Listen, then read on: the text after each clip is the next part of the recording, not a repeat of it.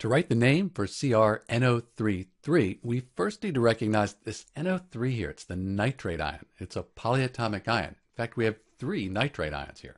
So we have our nitrate ion, and it's bonded to chromium, which is a transition metal.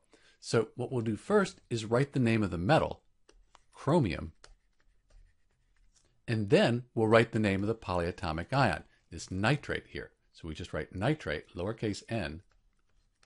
And so far, the name that we have is chromium nitrate.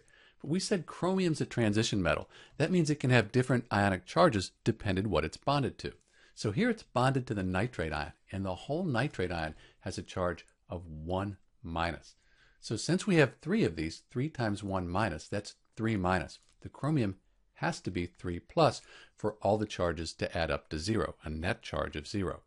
So that 3 plus for the chromium, we then need to write Roman numeral 3 in parentheses between the chromium and the nitrate. So the name for CrNO3 is chromium 3 nitrate. And the 3 is a result of the chromium here having this 3 plus ionic charge. This is Dr. B with the name for CrNO3, chromium 3 nitrate. Thanks for watching.